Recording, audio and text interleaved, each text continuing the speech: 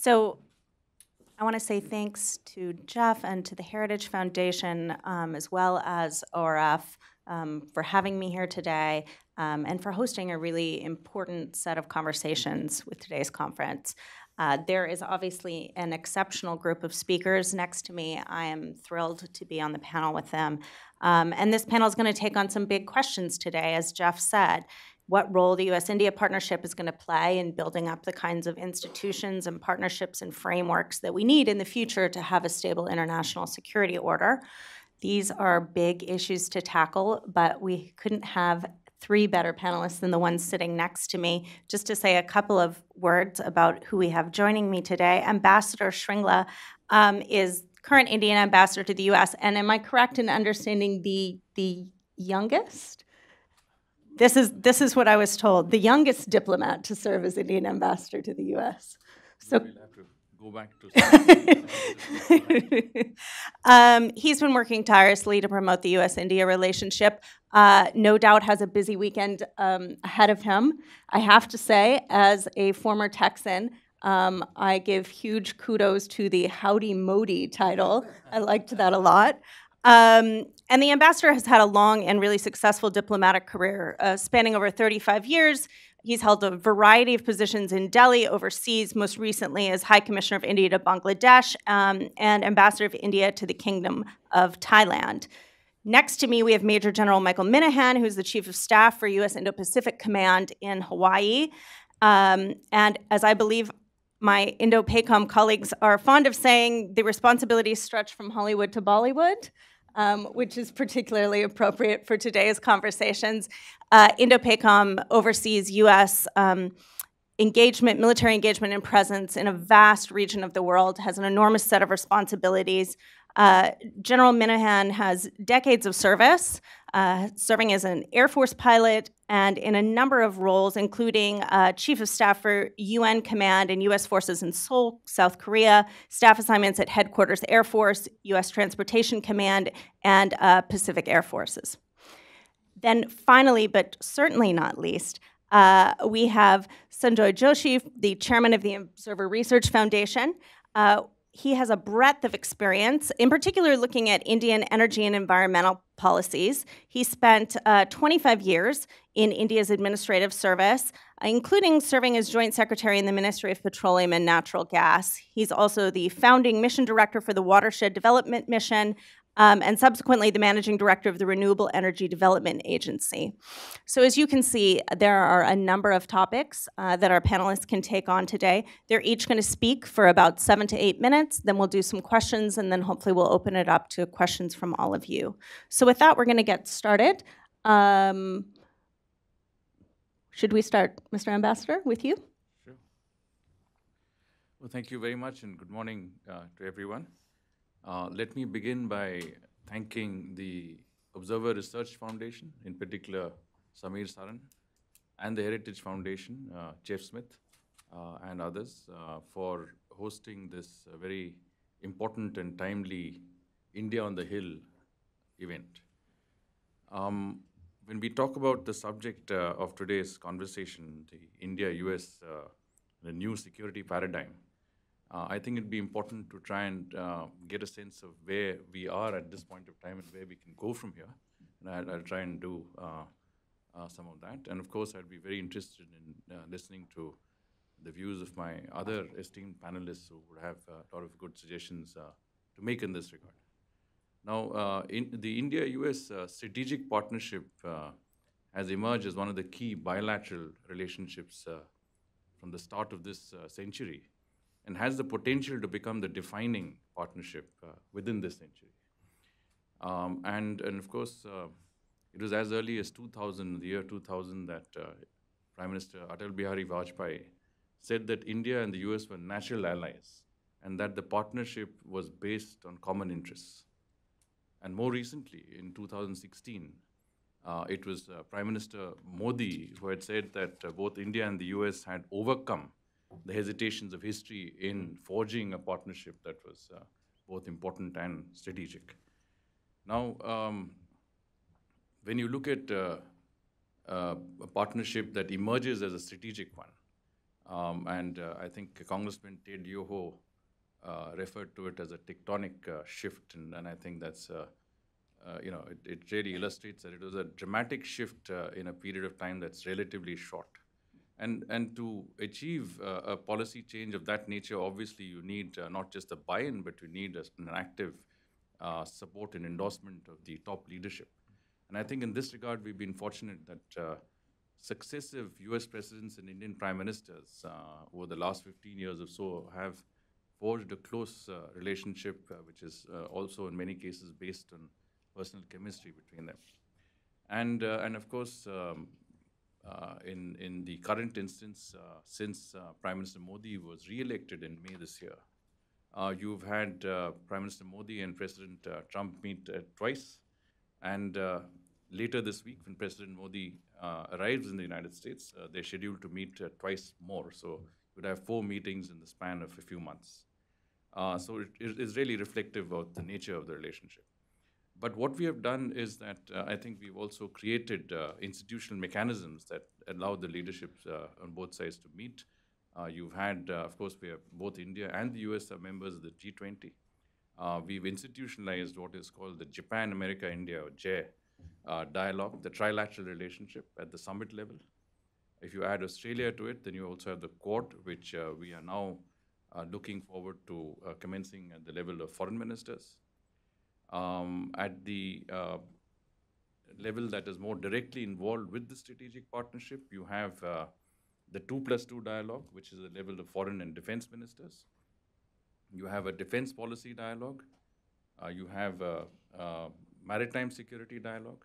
So you have the different elements that would go into a regular and institutionalized framework of discussions on how to take the strategic partnership forward and to assess what you've achieved so far. And of course, if you look at the defense partnership, we have either concluded or are in the process of including most of the foundational agreements from LEMOA to COMCASA. We're making very good progress on BECA and the Industrial Security Annex. And of course, India has emerged as or rather, India is looking at the United States as also a major platform for its defense procurements and equipment and technology. We're also working jointly on research and development in many areas of technology that's relevant to both our countries. Now, on the defense side, of course, the U.S. is a country with whom we have among the largest, most extensive military exercises. And this year, we are going to start with what is called a tri-service exercise involving all 3 services, which is going to focus on HADR, humanitarian assistance and disaster relief side of things. And I think that would be a new trend in this regard. Besides that, of course, on the counterterrorism and the security front, we have a joint working group on counterterrorism. We have a designations dialogue, which jointly decides on individuals and entities to be designated either bilaterally or under the UN's 1267 list. And of course, we have a number of other, let's say, areas of cooperation. The building blocks of this strategic partnership, the security partnership that has emerged, is in place. Now, when you look at what really constitutes an area of cooperation, the focus has been on the Indo-Pacific. It's a vast area. You mentioned from Hollywood to Bollywood, and then we would prefer to extend that right up to the coast of East Africa, which encompasses also parts of, which encompasses the Gulf and the African continent. We are talking about a really vast region. And when you look at the Indo-Pacific, of course, it really means that countries that have shared values, principles, ideologies come together to define what you believe should be a region that you want to cooperate in and exist in, which is essentially common rules-based approach to international affairs, whether it is the rules governing the use of common spaces, or it is the transparency that is associated with connectivity, or any other areas of cooperation that you envisage in the region, including the settlement of disputes among states. But when you talk about the Indo-Pacific, what we find in India is that it really, to some extent, dovetails with what we have, what are existing concepts within our foreign and defense policy, which we are already really acting upon. And of course, the we have had for some time a neighborhood first policy, which really means that our neighbors are important and we want to focus on developing a relationship with our neighbors that is based on an inclusive approach, one that encompasses sharing of our development gains. When Prime Minister Modi talks of Sabka Saath, Sabka Vikas, which means development for all, we don't mean that we confine this just to India, we confine it also to our neighbors. For example, the country where I was in as ambassador before coming here, Bangladesh, is a country in which we have allocated up to $10 billion in lines of credit and grants in aid, which has really, to some extent, helped that country achieve today close to 8% growth. And Bangladesh has become an important partner in many of the areas that we work together with all our neighbors on.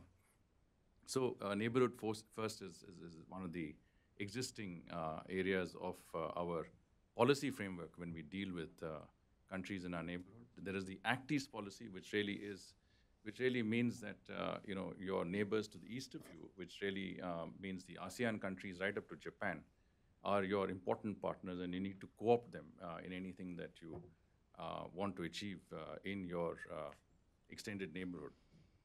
And even within the Indo-Pacific concept, when we talk about a free, open, transparent, inclusive Indo-Pacific, we really look at ASEAN as being the central point in that outreach effort.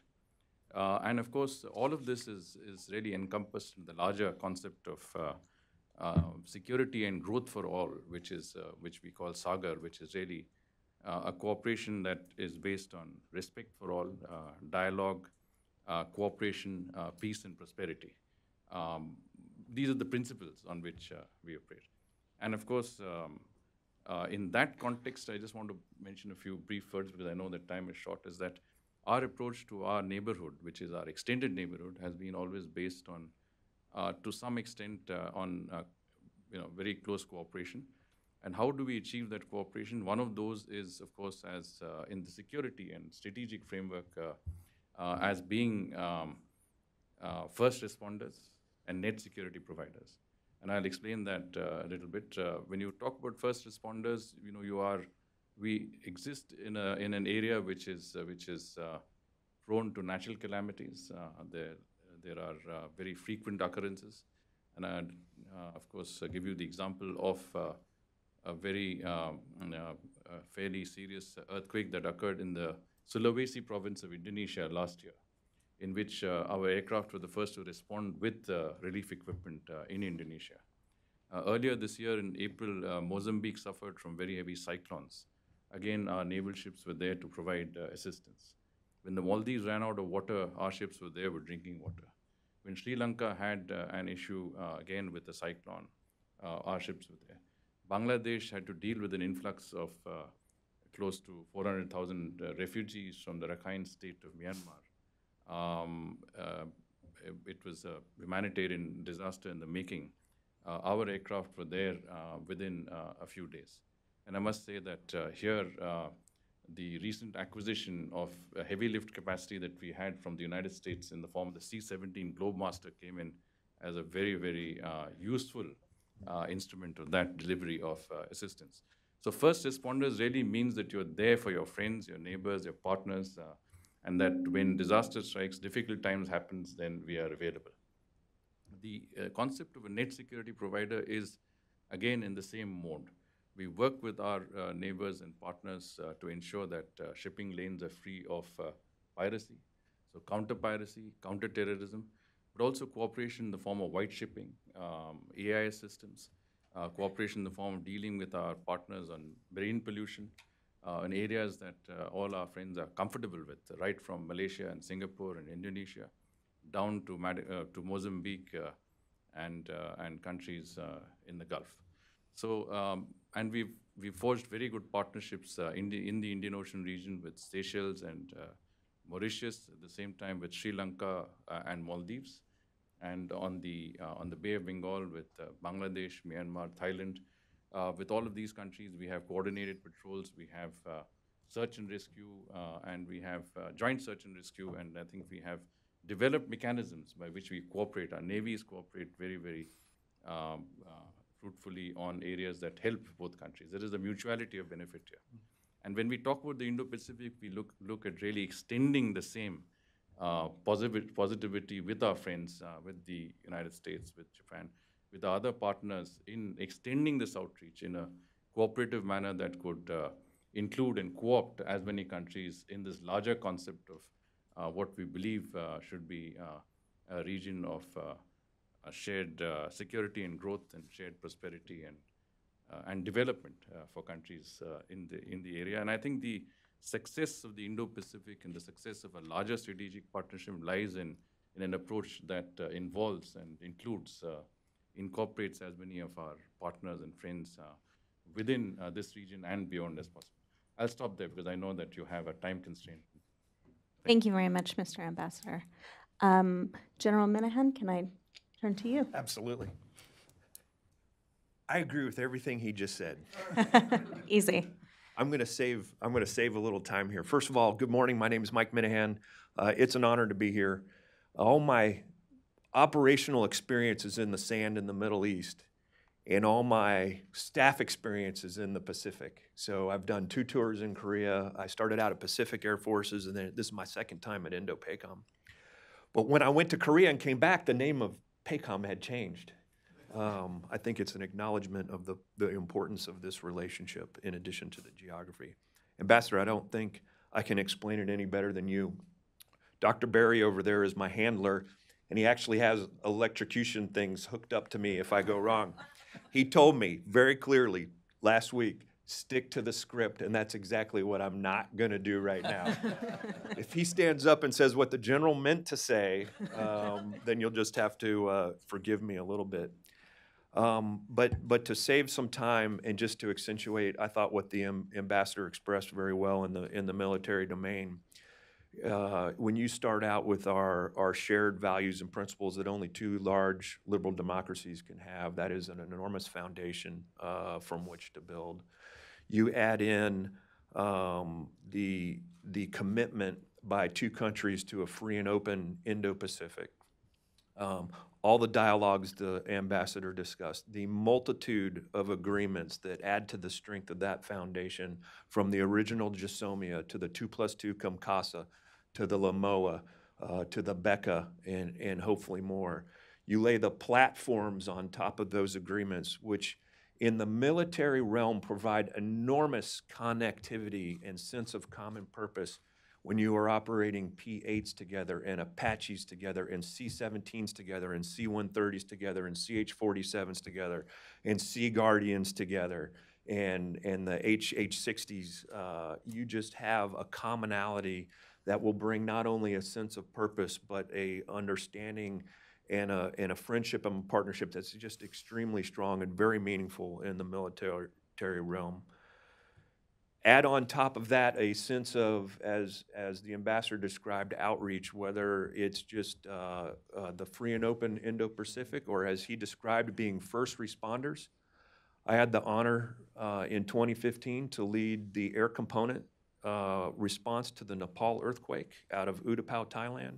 And we relied heavily on the Indian Armed Forces, not only that C-17 capability, but the ability to push a combined alliance of air power up into Nepal to do that initial responding.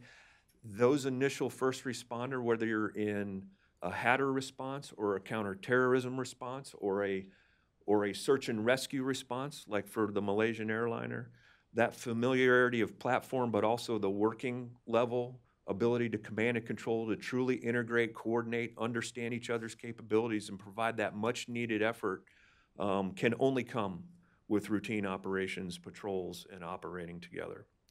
I don't think any of the challenges that were described last night or today are unique to the U.S.-India relationship. The closest of friends, the closest of partners always have challenges that we have to work through. I came from Korea. We've been sitting in the same desk side by side for many years, and I can tell you that the challenges there are present, but they are things that are worked through regardless of who's in power, regardless of what the external pressures are. That military foundation of relationship teams tends to be very stable and accommodating when it comes to still handling all those challenges. So I thought there were two, and Chatham House rules last night, so non-attributable, but there are two great questions that came up that I'll just leave as I transition. One is, it was out of a different context, but what's next? So we talked about the agreements, we talked about the dialogues, and we talked about the platforms. What's next? I think that's a fair question.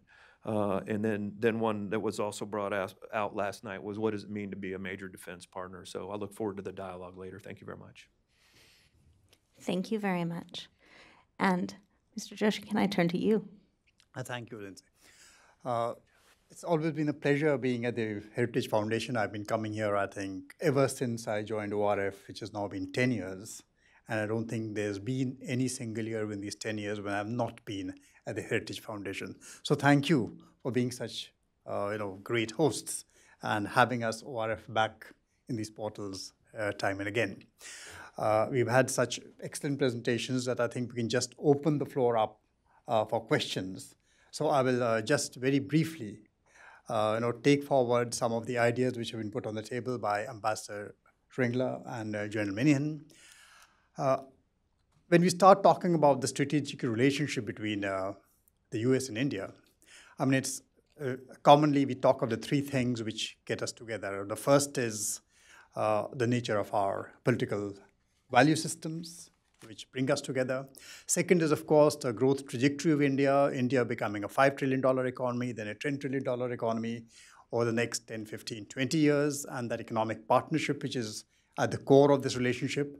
But third and most important, which is something Ambassador Shringla hinted at and spoke about, has been the larger evolving geomatrix, matrix as in the movie Matrix, which has been responsible for bringing these two countries together over the turn of the century. Around the time when the century turned, the whole focus of the world, the attention of the world came to be riveted upon this one region of the world, which was the Indo-Pacific. There were transformations happening. And that is one of the reasons why, in spite of the very acrimonious relationships which India and the US had post-Pokhran II, when India was slapped under sanctions, it took just not even 10 years for us to reach a stage where we went into 2005 and concluded the US-India Defense Partnership, which ultimately led to the 123 agreement, which was an exceptional agreement, which came to be called the Civil Nuclear Deal. This happened within 10 years of Pokhran. Now, these were some of the remarkable shifts which were happening around the world. And that was a reason why successive administrations, we are both very cantankerous democracies. We fight within ourselves all the time. And that is actually what is also common between us. But in spite of all that, in spite of who came and who went, this was a relationship which went on and has been moving on and gathering steam over the years through successive administrations. So let me just briefly talk about this, the unfolding geometrics, which actually brings us together and what has brought us together. Yes, the Indo-Pacific, and very commonly it has been described within this geometrics when we talk of the Indo-Pacific. There are convergences and divergences. Let us accept it.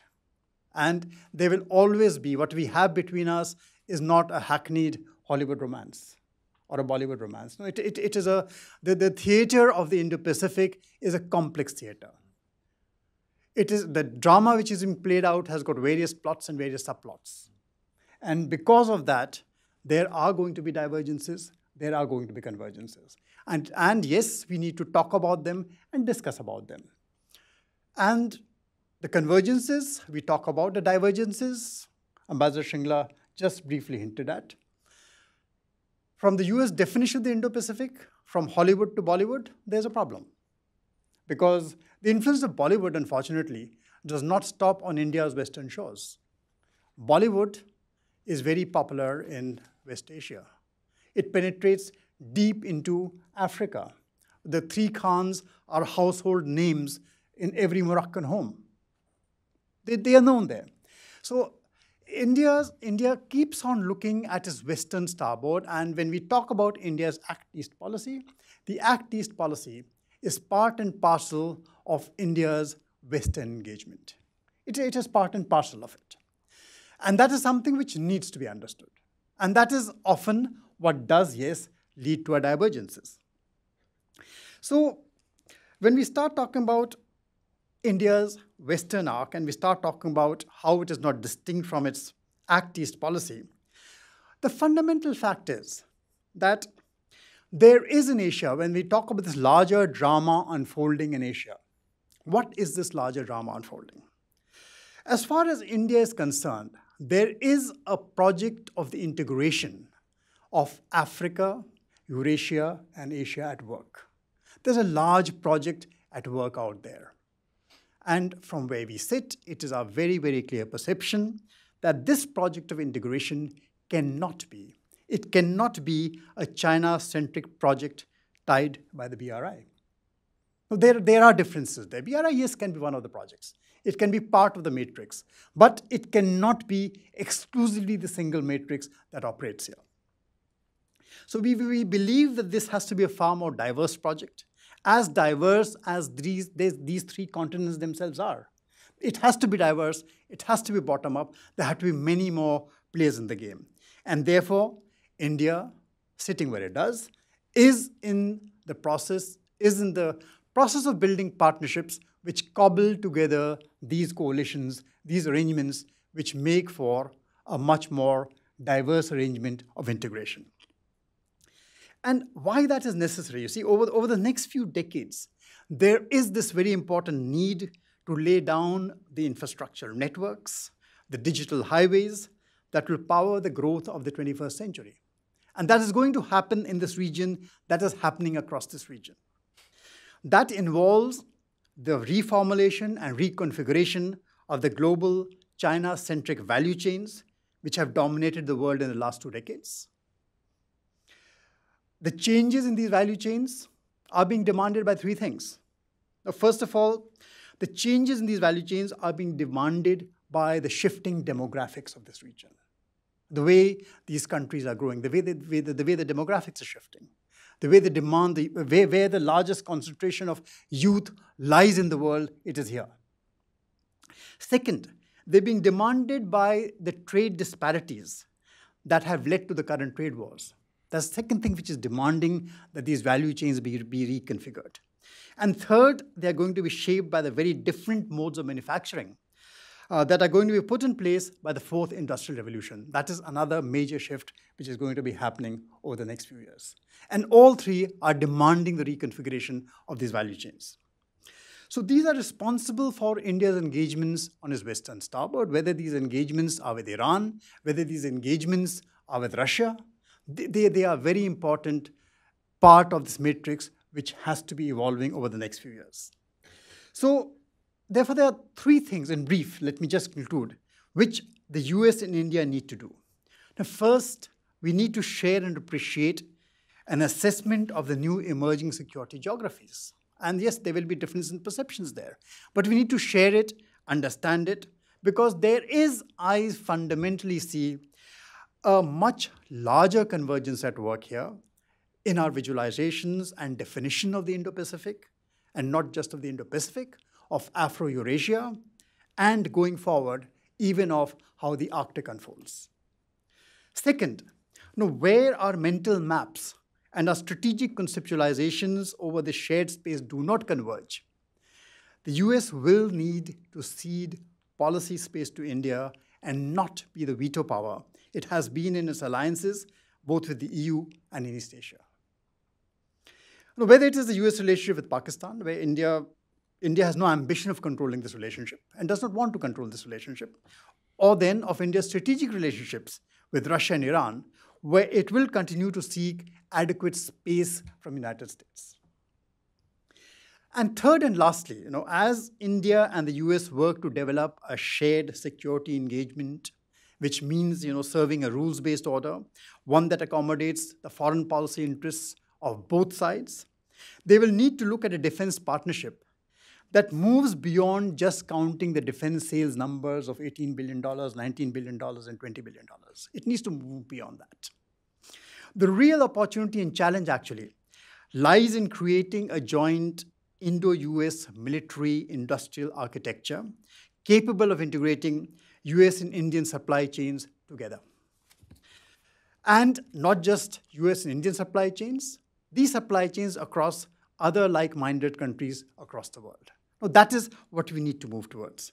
And for instance, you have the joint venture between Tata and Lockheed Martin. You need to have multiple of these, a lot of these coming into place.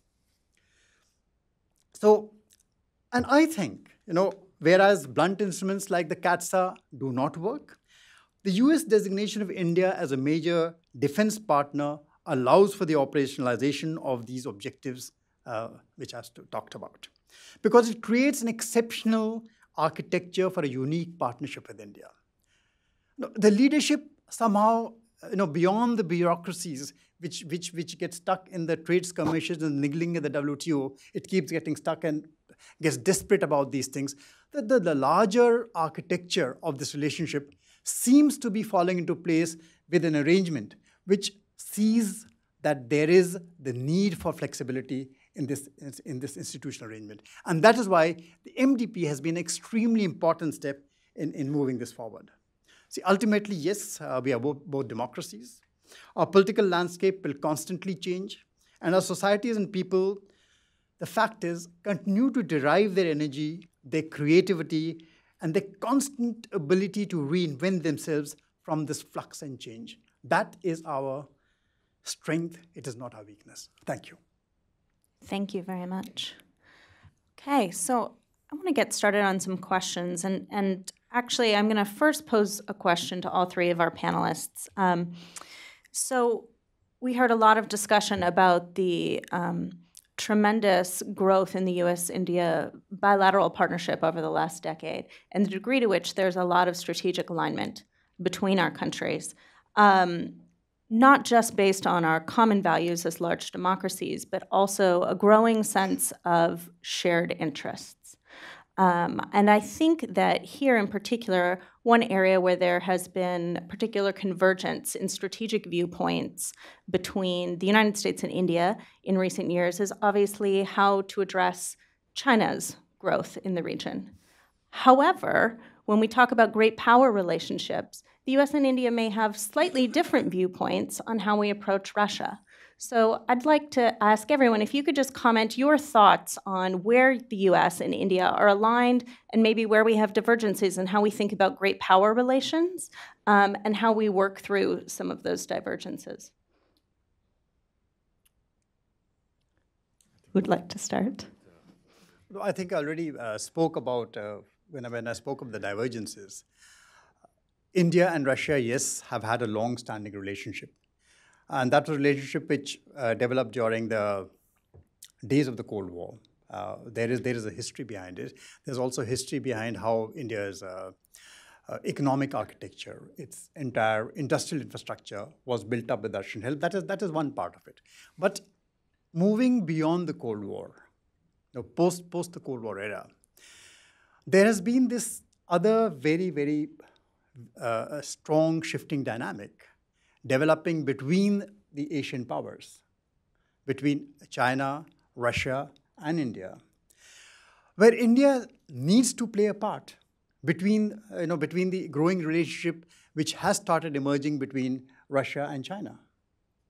And India can play an important balancing part. That is why you had the Prime Minister recently going to Vladivostok. And we had a number of arrangements signed with the Russians. This is an important relationship which, for the sake of Asia, which for the larger project which I talked about, which is ultimately Africa, Europe, and Asia, getting integrated together through very different and diverse projects which has been happening. There is skin in the game for everybody in this. There is skin in the game also for the United States of America in this. And this is precisely where, I see this as a complementarity. I see this as a foil. India's relationships in Asia are actually that foil which can make that critical difference to step in many ways where the US cannot with very different kinds of relationships. These are important for you, for the US also, and they're equally important for India. Excellent. General Minihan, Mr. Ambassador. I think that shared values, rules-based order, free and open Indo-Pacific is all the guidance I need. And that anything that challenges access to the global commons, sea, air, maritime, space, cyberspace, would fall into what would be a subset of the greater alignment. So there's no mistake.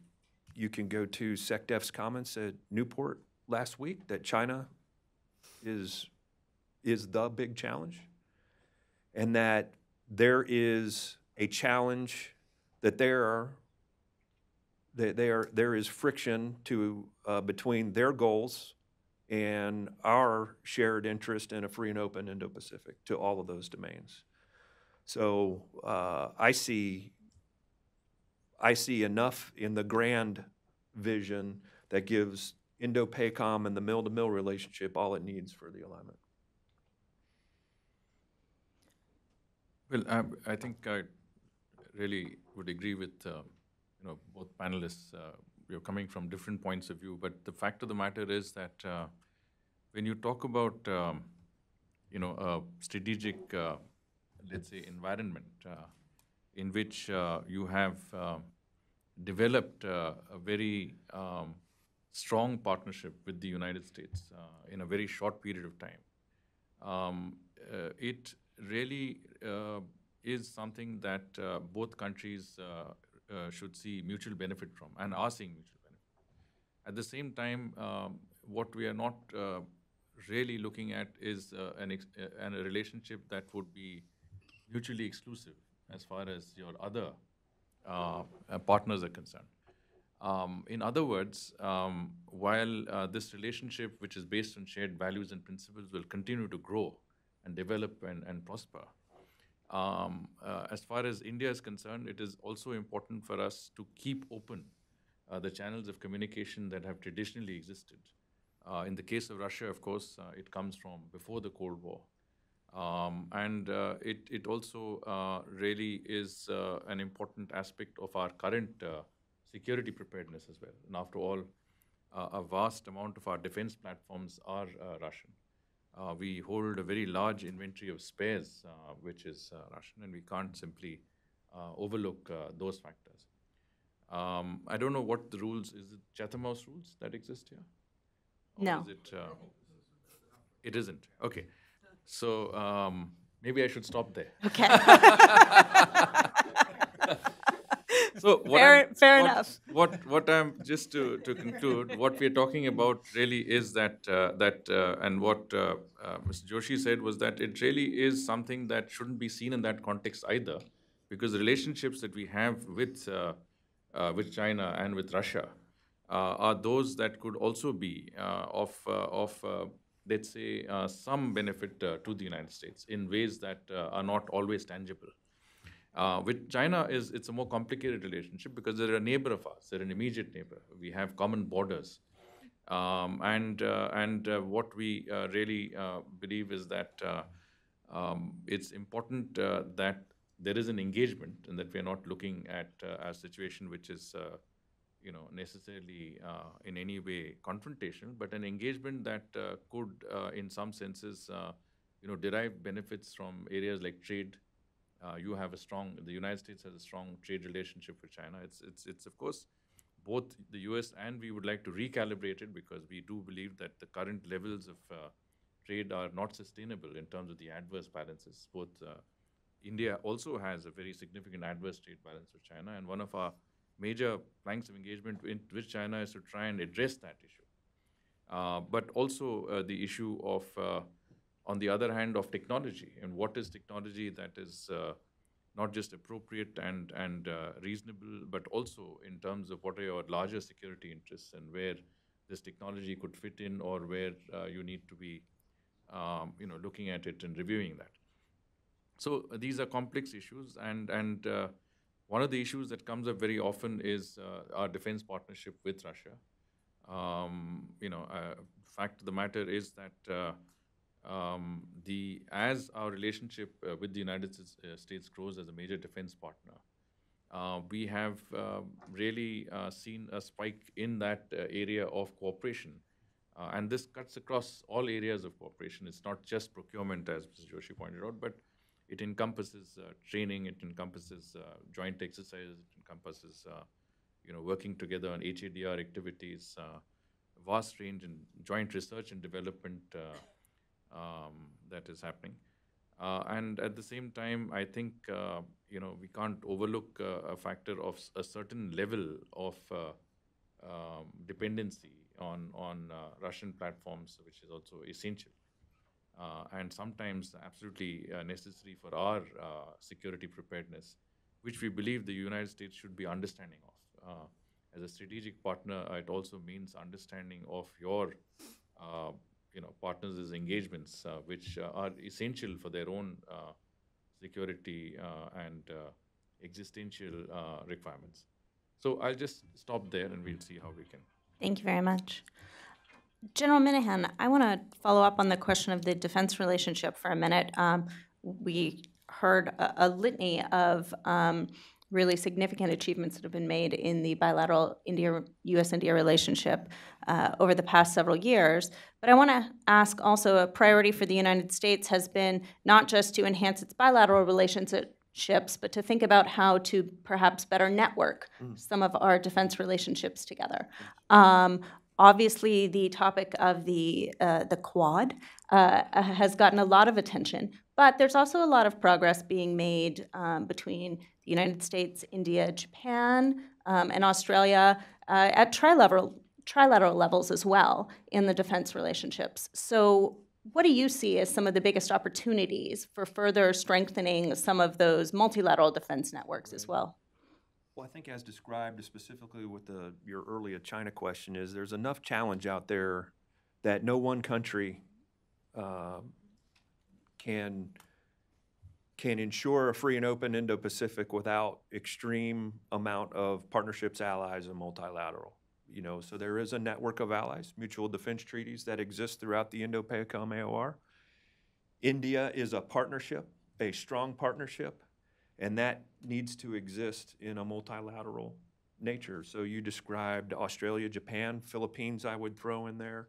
Any like-minded nation that has a vested interest in a free and open Indo-Pacific, that believes in rule-based order, that believes in access to the global commons, I think there is room in the security architecture, whatever you call it, but partnership and multilat is wonderful, that there is a need to operationalize those relationships mill-to-mill with joint sales or HADR or counterterrorism or information sharing or imagery sharing. All that, I think, is where Indo-PACOM is putting its focus in. It's foundational to the approach that Indo-PACOM is taking. The partnership, partners and allies is one of the four core tenets of what Admiral Davidson is focusing on. And I see the India relationship as center to that as we move forward. Great, thank you. Mr. Ambassador, a topic that you brought up, we've been talking a lot about security. One thing that is equally important when we think about shared security is the idea of our economic security as well. U.S.-India bilateral trade has grown phenomenally over the past decade. I think annual bilateral goods and services trade has doubled in the last decade. We've had some bumps perhaps in the road in recent months, and now perhaps maybe seeing some light at the end of the tunnel here. So could you talk to me about what you see as some of the biggest priorities and opportunities when we think about how to enhance the U.S.-India economic partnership? Well, for any economic relationship that has developed so quickly, and as you say, our trade has doubled in the last 10 years and potentially can double again in the next 5 years. We're looking at $280 billion in the next 5 years. And also very significant two-way investments. And US companies have invested significantly in India. But interestingly, Indian companies have also invested significantly in the United States, creating value, creating jobs. And I think that's an important factor because this is a two-way exchange. So there is a mutuality of interest and benefit in that economic partnership that we're talking about. And there are other factors to it, like technology, access to technology. Prime Minister Modi did say that the US is India's partner of choice when it comes to our socioeconomic transformation through our flagship initiatives and schemes. And so when it comes to trade, investments, technology, the US is among our foremost partners and one that we have, I think, really both countries have benefited from. But when you have such a relationship that has developed so fast, you're bound to have certain issues that come up at the policy realm, at the realm of market access and so on and so forth. And that is what we're dealing with today. And I think these are not necessarily issues that are significant enough to impact on the larger relationship. I have described them as minor speed bumps as you come along the way. And I think we will be vindicated in that because both our respective authorities that deal with these issues are in close contact. As we speak, they're in touch in trying to see how we can address some of the issues that are there. Some will need a little more time, but there are others that can be, I think, resolved more quickly. And I think we're looking at how we can prioritize those and move forward.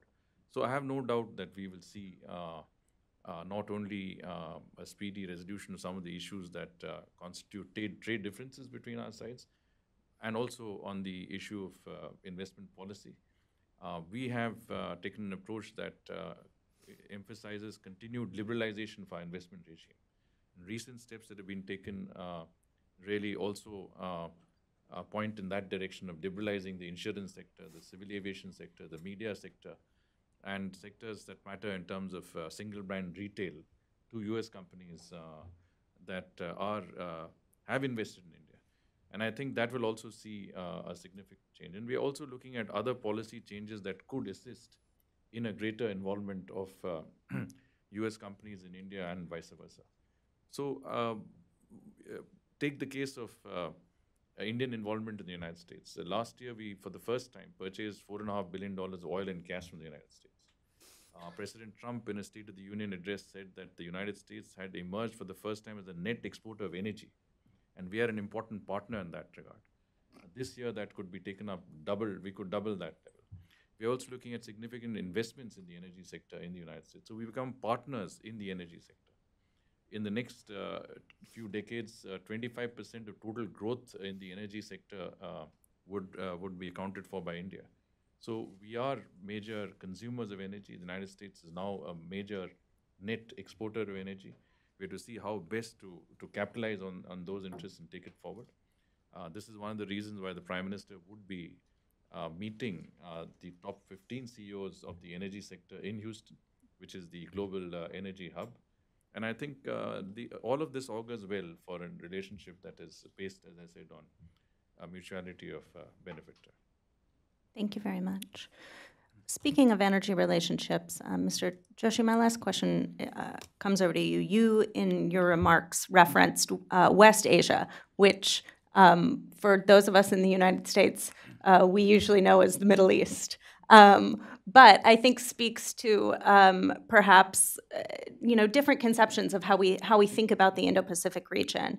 India has growing ties in West Asia, and a lot of that reflects India's own increasing security needs. As we're looking at a moment where there is growing instability in the Middle East and in the Gulf region right now, where do you see the U.S. and India as being aligned or not in how we approach that part of the world? And are there opportunities for greater bilateral cooperation there between the U.S. and India? I think as far as the question of energy supplies are concerned, India and the US are both on the same page. There can be absolutely no divergence between it. We are committed to ensuring that energy supplies stay constant. And there is constant growth in energy supplies. Prices are kept at reasonable levels. And we are absolutely, India's economy is impacted extremely severely every time the price of oil spikes. You could see India's markets crash, hugely the day oil prices shot up by 14 to 15% in a single day after the attack on Saudi Aramco's refineries in the U.S. So therefore, maintaining supplies from West Asia, and that is one of the reasons why India has built very strong relationships with its core energy suppliers, which includes Saudi Arabia, which incidentally is also in the past included Iran.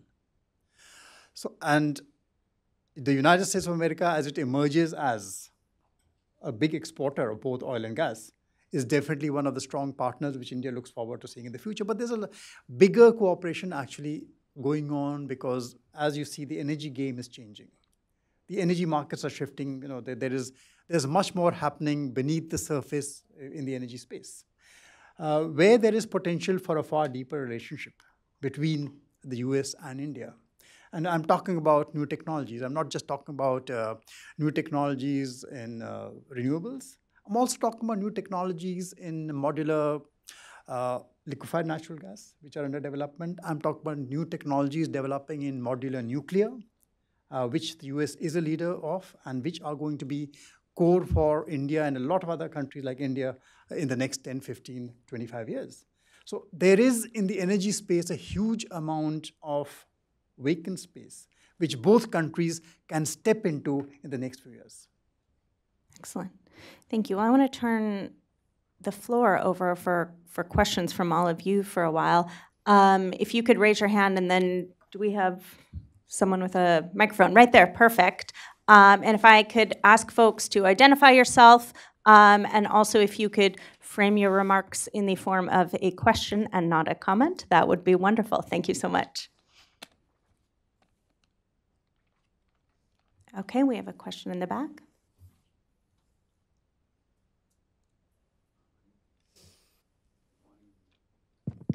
Yeah.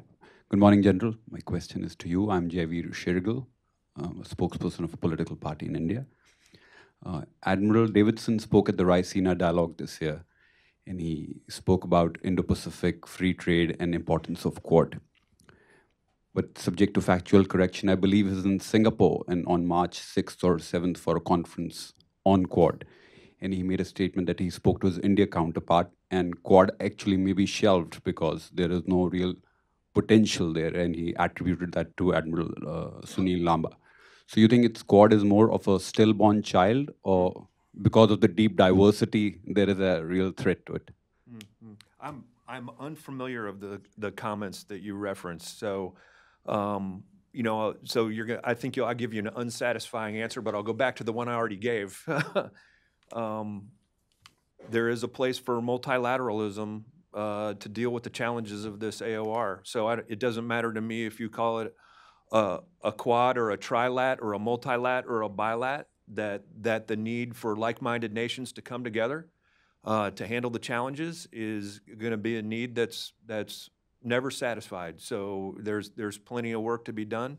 I think that when you look at the nations of the Quad, there's a lot of similarities. So it's hard for me to believe that there's not a future, but that's at a much higher level than me. For militaries that need to work together, it's not hard to imagine multiple scenarios where that multilat team will have to get together and handle a mission. So I hope the way you describe it isn't true, and that there is a way forward for that.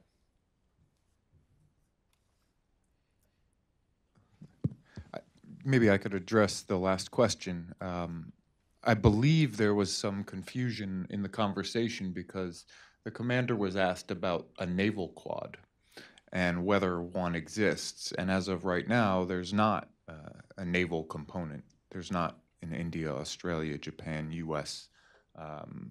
Quadrilateral exercise taking place. I think that's what he was referencing, and somehow the remarks got blown up to mean the quadrilateral strategic dialogue, which we are holding, which is very much alive, which many of us do find very important. So actually, my question would be to Ambassador Shringla and Mr. Joshi. What do you see as the most important multilateral security forums and dialogues now? You know, many people believe that the India-U.S.-Japan trilateral strategic dialogue has been one of the best places to advance security cooperation at a robust pace, maybe more so than the Quad, and through bilateral avenues. So where are the best mechanisms now? Where should we be putting our energy and attention? Is it at the bilateral? Is it at the trilateral? Do we need more multilateral security dialogues? Are we content with building upon what's already there? Or do we need to be adding new layers to this matrix? Thank you. Well, as far as India is concerned, we've had traditionally a number of, beyond bilateral relationships, what we call plurilateral, let's say, arrangements. And these are in many senses, interlocking and overlapping. In other words, you could be a member of the BRICS, that's, Brazil, Russia, India, China, South Africa. And at the same time, you could be a member of, say, the Japan, America, India cooperation, or you could be a member of the Russia, India, China cooperation, or India, Brazil, South Africa. And, these countries in many senses are, present in one form or the other in some of these arrangements. Now, as far as the Japan, America, India trilateral is concerned, or even, the concept of the Quad, these are really new and emerging arrangements. We've had 2 meetings of the Japan, America, India trilateral summits in Buenos Aires and in Osaka.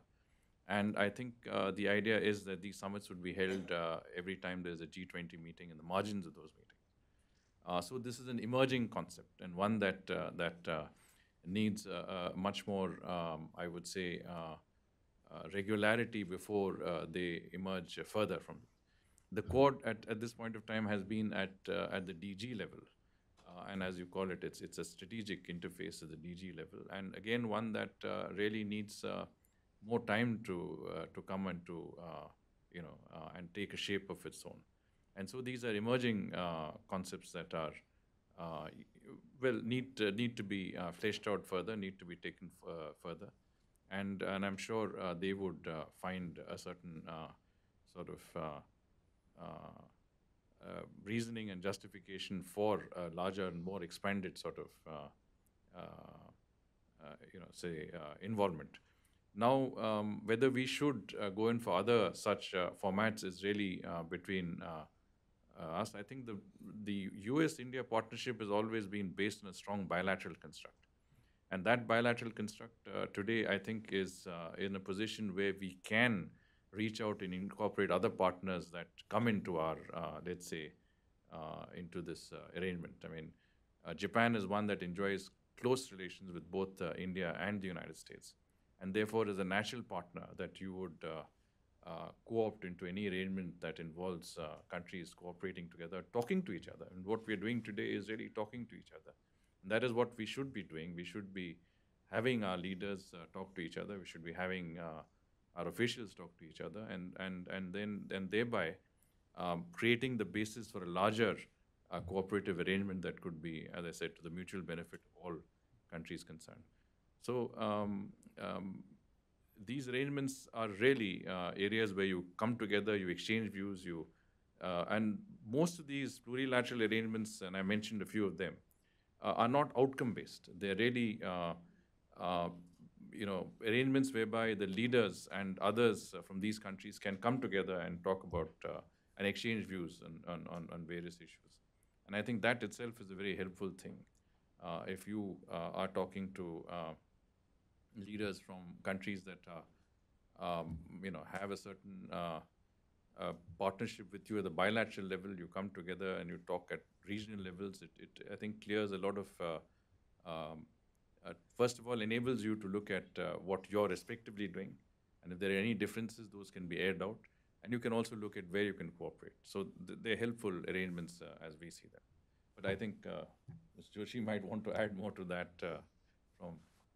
I'd just like to add this little bit that, so far, one of the fundamental, I'll go back to what the keynote speaker said, tried to say this morning, that a sound, secure relationship actually needs to have very strong economic underpinnings.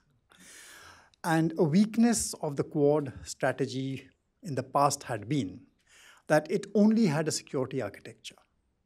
It lacked a more comprehensive economic architecture, which would become the base of that bigger security architecture.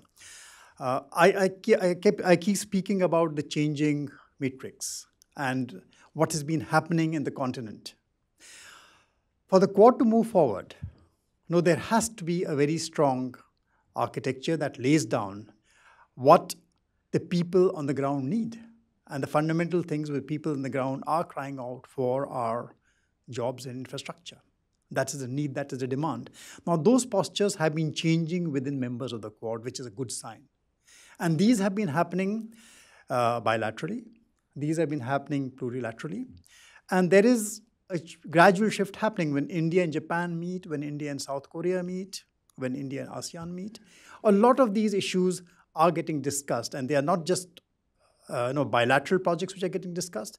What are getting discussed are larger projects. For example, before the sanctions kicked in on Iran, there was discussion, deep discussions between India and Japan on what to do with the INSTC, how the INSTC should moving ahead. There have been core discussions on how investments in Africa should proceed, how should they move forward. So what you are seeing is, bit by bit, it's a very complex jigsaw puzzle. The pieces, we are not doing a top-down centralized model like the BRI, but the pieces of the jigsaw puzzle are being put up bottom-up, slowly, bit by bit, and that's what we need to do. So you are going to need multiple such arrangements, and you need to have many such conversations in many forums at various levels. Thank you. There are questions in the front?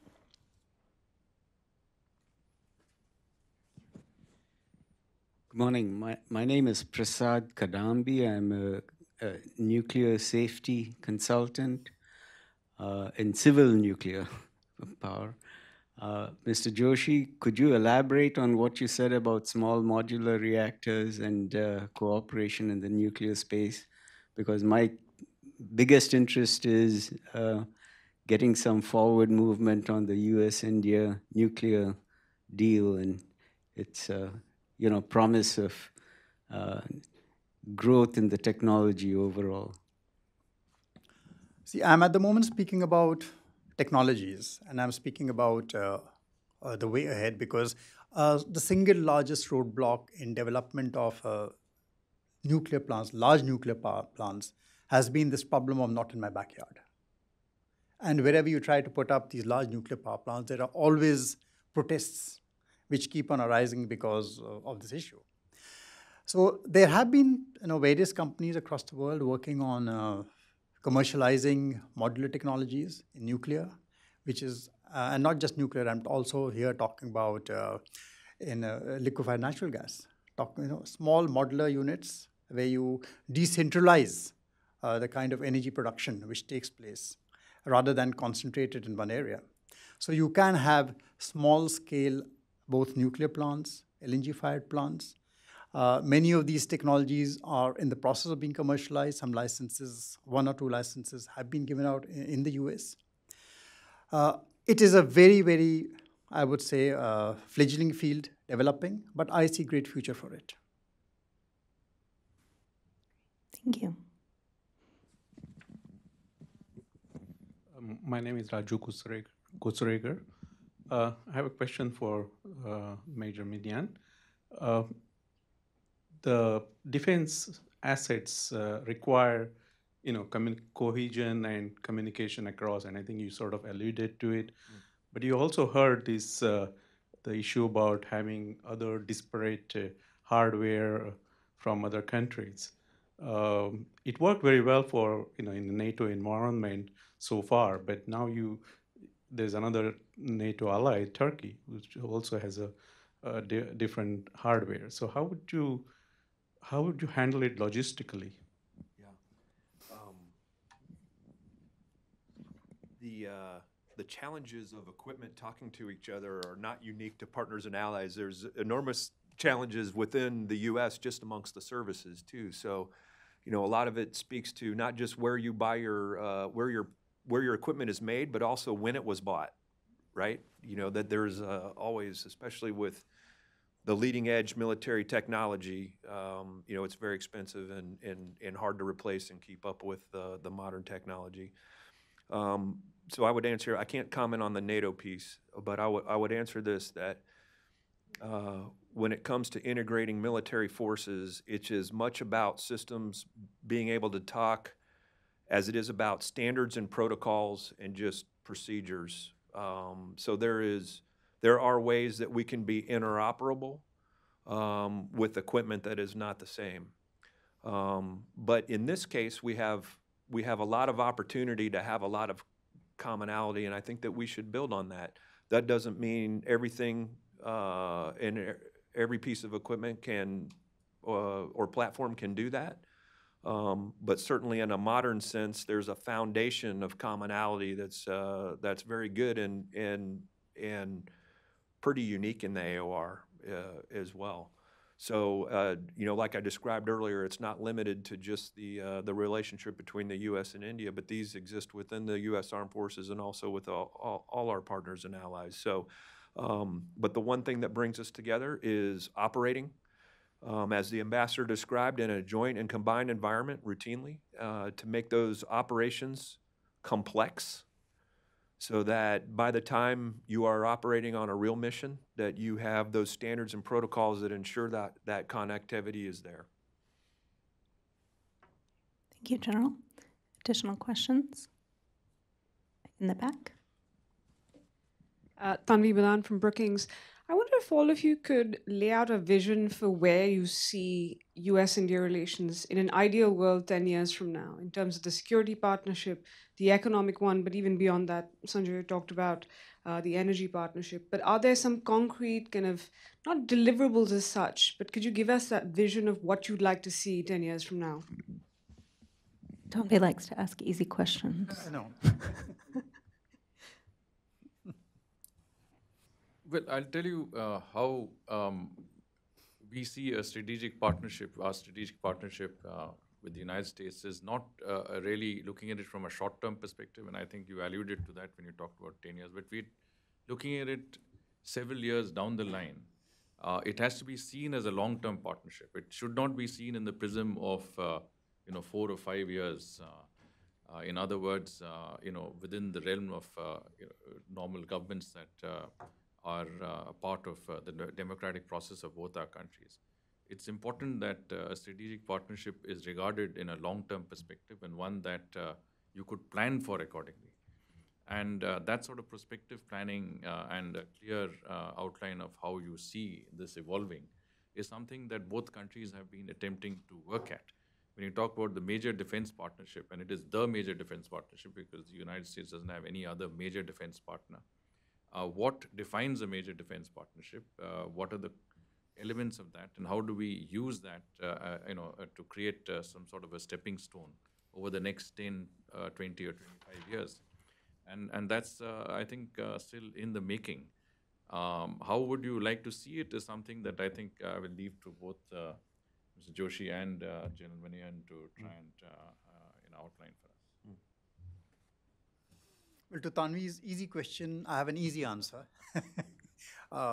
If you talk about a long-term relationship, 10 years, 15 years, 20 years down the line, you're looking at a US-India partnership that works not just for the US and India, but it works for the larger global architecture, which means that when you start talking of a rules-based framework prevailing, the rebuilding of multilateral institutions across the world, the rebuilding of multilateral arrangements which are rules-based. That is what India and the US as countries with deep shared values belong. And that is what they should be working towards. That is one of the deliverables which we should be working towards. And I really feel that our divergences in this, in the entire relationship which we have at the moment, are in the long run actually convergences. And we are, in very different ways, going to be working towards the same goals. I want to see a depth of operations beyond dialogues, agreements, and platforms. I want to see familiarity and interoperability. I want to see an ability to ensure a free and open Indo-Pacific in the fullest extent of Indo and the fullest extent of Pacific. And I want the relationship, however you define it, as a partnership or bilateral, able to connect to the broader partnership across the AOR, of like-minded nations with shared values. Great, thank you. Right here.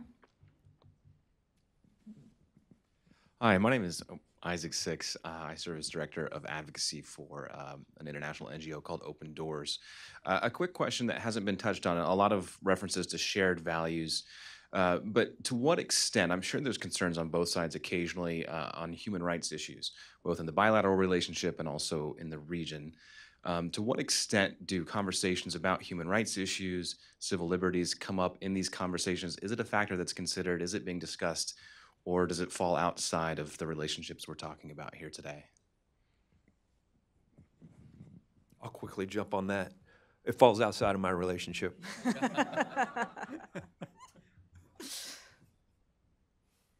When you have a close partnership and engagement, you discuss all aspects that are of interest to both countries. It depends, and a lot of this really depends on which mechanism you're talking about, because today we have multiple mechanisms that provide the framework of that relationship between our two countries. And we have, I've already mentioned some of them in the strategic and security sphere, but you have also mechanisms that are in the realm of foreign ministries. You have within the ministries of Home Affairs, you have a Homeland Security dialogue. You have a dialogue across the board, across the areas of cooperation that we have, and it really shows you how multifaceted that relationship has become. And so within the relevant frameworks, you do have discussions that encompass issues that are in areas that you mentioned, in areas of human rights, civil liberties, and so on and so forth, and issues that involve rights of immigrants, issues that involve access to each other's countries, issues that are consular in nature, that involve people that are living in both countries. So there are a wide range of issues that are discussed. And as I said, I mean, when you have a partnership that's this extensive and this close, there's no subject that is not on the table. The other aspect is that the engagement with both Congress and our Parliament also allows for a discussion with representatives of people on issues that are relevant to both countries. And if I were to go and meet congressmen, you discuss every issue that could be of interest to that particular congressman. And at the same time, I'm sure in our Parliament, in our Foreign Relations Committee of Parliament, there are many issues that are relevant to our relationship that come up, in which we also have a discussion. So as as democracies, I think we have the ability to engage each other in multiple formats and in many ways, formal and informal, that I think contribute to the relationship. I mean, even this particular forum is in some senses an engagement. But if you talk beyond engagements between governments, you also have very, very interesting exchanges that are also relevant and feed into ultimately into the decision-making process.